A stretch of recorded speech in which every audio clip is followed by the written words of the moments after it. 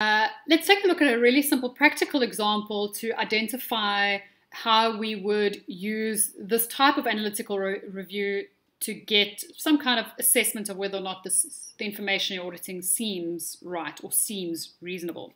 So let's assume that we're auditing revenue, and you'll notice that I'm using lined paper because I really struggle to write in a straight line without them, so forgive my...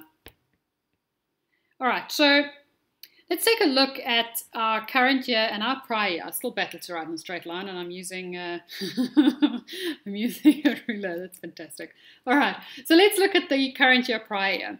So you're auditing revenue for this year, okay? So let's keep in mind that this is the information that you're trying to develop some kind of assessment of, right? You're auditing that. So you're asking yourself, does this information seem right? Okay, so that's your responsibility. I just want to make sure you understand that's the base. I'm trying to assess that information.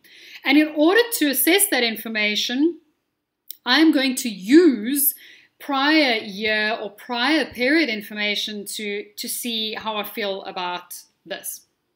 So let's assume now that we're looking at the prior year's sales. And the prior year's sales were 20. Okay, so how do we feel about this? I think there's an instantaneous feeling or an instantaneous understanding that something seems wrong, something doesn't seem okay. That is a phenomenal increase. They have managed to increase their revenue 5 times in the space of 1 year. Okay, so in the space of 1 year, they have exponentially increased their revenue. How do you feel about that? How does that seem to you? Based on your knowledge and your experience as, you know, business person, student, whatever, in the corporate, financial, whatever space, what are the likelihood that a company is able to increase their revenue 5 times in the space of 1 year? It doesn't seem right. It doesn't seem okay, right? So just by looking at last year and comparing this year to last year, I kind of get a feeling that something's off. I'm not 100% sure, and we're going to go into, you know, further investigation later. That's fine. But for now, my job is to identify how I feel about this. What is the seem? I don't feel okay about this number. Something seems wrong here. Okay? So what we're doing is we're developing a picture of how I feel about this on the basis of what's going on around it. How do I feel about that 100 compared to the 20 of the prior year? Assuming that I look at this and go, I'm not really sure how I feel about this. What if we go to the year before that, the prior year? What about that? Let's assume that the prior year's revenue was 17. Can you see now we're actually expanding on this picture? We're coloring this picture in. To start off with, I just had the 100, and that creates a picture. It's quite a blank picture. So your revenue was 100 this year. That's great. All right, if you say so. But when I compare it to last year, wow, your sales have shot up. You're like, wow, what on earth did you do that? That feels weird. That doesn't feel right. But hey, maybe you did. Then I compare it to prior period, and I go, wait a minute.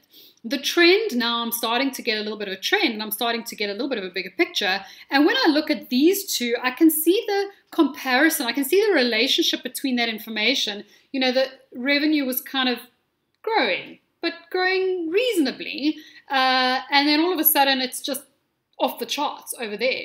How do I feel about this information? Given nothing else but this picture, does this information, does that 100 seem right? Does it seem reasonable?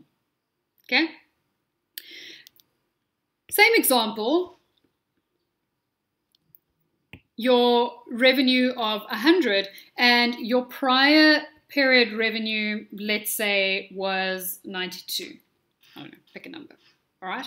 How do I feel about that 100 now? Well, given what I know and my understanding and my experience of business and growing business, that seems right. It kind of grows with inflation, maybe, company steadily grows, and that seems reasonable. It seems reasonable to expect that a company would grow or their revenue would grow like that. Taking a look at the prior year, maybe their revenue was 85, and I can start to see, this makes sense. There's a bit of a trend. There's an increase, but it's incremental. It's not exponential. How do I feel about that? I feel like that seems okay. I feel like that 100, and keeping in mind that I'm auditing this number, I feel okay about it. I want you to be aware of the fact that these numbers have value because they have been audited. That green on the yellow is a little bit neon. They've been audited, right? So I feel like I can rely a little bit more on the prior year's information because they were audited. So that's my base. That's the knowledge or the foundation that I have, that I know that is right. This is the question mark.